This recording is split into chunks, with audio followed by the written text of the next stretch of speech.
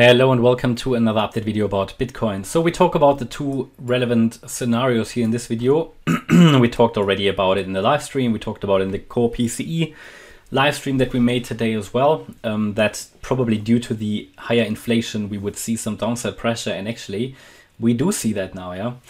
Bitcoin broke out of the range to the downside earlier today, and I think we have some clarity that at least we're not in the wave 4 anymore. There are two scenarios that I'm following now, and the further down we come into this yellow support area, bear in mind it's a yellow one because it's higher risk. It's not necessarily that clear that we will turn around here, because losing that previous support indicates some weakness in the chart. Now, putting in here a WXY pattern in a wave 2, yeah, is this 1-2 setup I talked about yesterday, the day before, to prepare you for, what happens if we drop out of this range. Then we're heading into the next support area. And this could be a 1-2 setup. And in this wave 2, if we turn around in this area, and it would need to be above 22,184, then it can give us a third wave, it can give us a fourth and a fifth wave. So key support levels here are 22,842, that's the 61.8 retracement that just found some support there. And the 78.6 retracement is at 22,184. If it drops below that 78.6 retracement, it will indicate that this 1-2 pattern is most likely not going to work out. Until then, we could carefully assume that it will turn around in this area and will give us this extension. However, as I highlighted in the last videos, an extension in the fifth wave is not too likely. It's possible, we need to be prepared for it, but it's not too likely. The reason it's not too likely is because we have this 5-wave move since November, and the third wave was extended. If the third wave is extended, then the wave 1 and the wave 5 often have a similar length. So it would rather not suggest an extension.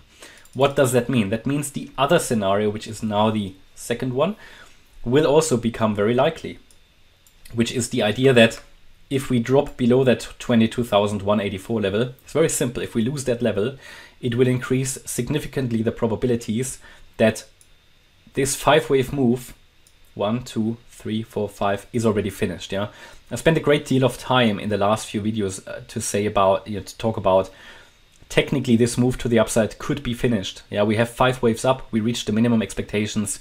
It doesn't need to push any higher to give us a 5-wave move. It gave us a 5-wave move.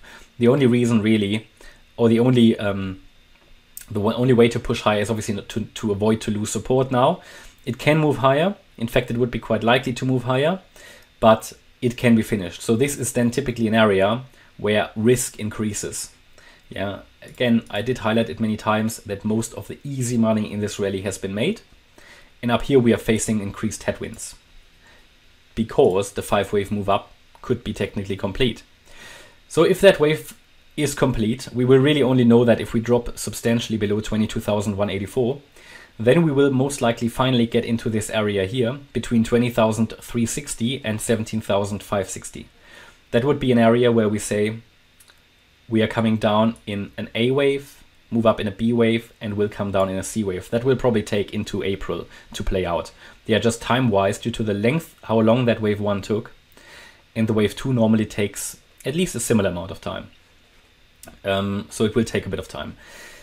Now, we are coming down at the moment quite impulsively. So in this scenario, this currently could be the A wave. That might hit the 38.2 retracement. So remember that level. We talk here about the 21,520 level. Yeah, so this will most likely also be the next support if we drop below the 78.6 retracement of 22,180.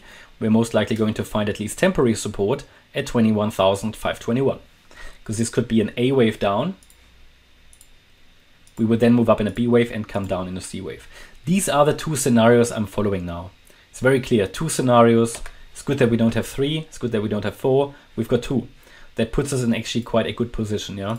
Sometimes you have 3, sometimes you have 4, and probabilities are rather unclear.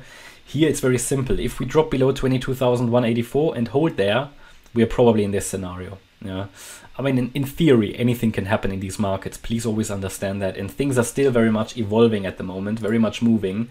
I'm extremely happy that we finally see some movement here and get some progress in the charts. It just means, at least at least we move out of the current range, right? Because it has been really, really boring. And I'm just repeating myself in every video.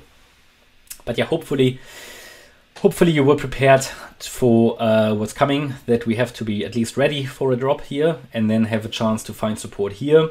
Now, if this level is failing, then we are probably coming down into this region, but that will take time. And there could be a chance to buy the A wave, to trade the B wave, and then come down and see. But be careful with trading a B wave. It's extremely risky. So maybe only use a smaller position or a spot position. Anyway, we have 5 waves down here. So what about the first scenario? Because this is the imminent one. This is where we're currently still holding support. So I'm currently counting this as a wave with W down, a wave X to the upside, and then here an A, B, C down in a Y wave.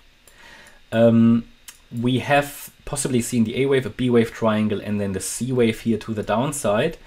This C wave has 5 waves now. So we need to be ready. This could be, or it could at least attempt a turnaround. I would say it might be doing that right as we speak. It's just that this wick, they do often get filled, you know, they do often get filled. Because it was really just like on a 1 minute chart. But again, it's a 5 wave move, so maybe this completed it. Now we won't really know if this was the 5th wave and that we are turning around until we really break above the wave 4 high. So if we now break above 23,270, it would indicate that we are reversing. Okay, but until then the trend is still down and we need to be watching. Do we hold support at 22,842? If we lose that level, we've got 22,184. If that drops, then yeah, we're probably in this larger ABC pattern to the downside. I'm currently out of all short-term positions. Got stopped out everywhere, either at a slight profit or break even pretty much, unless I'm forgetting something, but I don't think so. But I've got my core positions, of course, still, and all the long-term positions anyway. So, and this is what stops are for, you know, days like these. Cut your losses early. That's typically what they're for, you know, and yeah, that's where we are, you know, and it's good to have some clarity. Now we just need, and there will always be more than one scenario, so don't ever think you have only one scenario anyway. Key is to understand what are the pivot points. This is a pivot. I'm not too convinced this will hold. I'm telling you that very clearly, yeah, because obviously by breaking below the range, it has increased the probability that we are in the let's say in the larger wave 2 already, which I mean personally I would prefer that. Why would I prefer that? Because it gives us clarity, right? Because as we get into this support area, first of all, we can buy back cheaper, and in addition to that, this is the area where we will know with, well, you never know, but need to choose my words carefully, where we will know with certainty, well, we never really know, but where we can assume, yeah, if we get a positive outcome there and turn around in the green support area and don't drop below 17,562, that the bear market low was made in November. If we lose this area, however, we are going to continue with the bear market. So it's pretty straightforward at the moment, the chart. Just be aware of these scenarios. I'm currently still waiting. Yeah, I'm not aping into a position at the moment because it could go down quite a bit further, but I will observe it a little bit. We're also heading into the weekend. Sometimes the weekend is quite slow, so maybe it can give us further clarity where we're consolidating. But for now, I mean, we are in the support area. Anybody who's brave could attempt a long trade here, but I'd be careful at the moment because there seems to be still a lot of downside pressure, and this wick is a bit annoying, so it could very well get filled still. This came down to 22,540. I did post the signals on Telegram, that, you know, this is the next support here, 61.8 retracement. It might attempt a reversal from here, and then suddenly it moved up within, you know, 10 seconds. It came down and moved up again. But yeah, as I said, I gave you the key level that you need to be watching for a possible reversal. That would be the very first indication, though. At the moment, yeah, other than a candle here, which is unreliable because everything happened within 10 minutes or 30 seconds actually. We don't see too much, but if it turns around here, watch that wave 4 high. Yeah, that's my update about Bitcoin. I hope you liked the update. If you did, please hit the like button, leave a comment and subscribe. And if you really like the content, please check out the channel membership. Thanks a lot for watching. Bye-bye.